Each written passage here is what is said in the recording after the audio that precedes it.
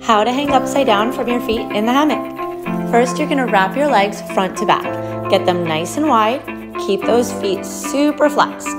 Hands come at your shoulders. You're gonna sit backwards, folding your body in half, keeping those legs nice and straight. Come down carefully, placing the fabrics to the inside of your feet.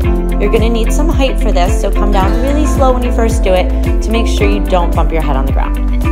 When you're ready to come up, crunch up, grab that hammock, bend your knees, and that will lift you right back up. Then stand yourself up, do a little pull up so that you can free your feet, and that is it.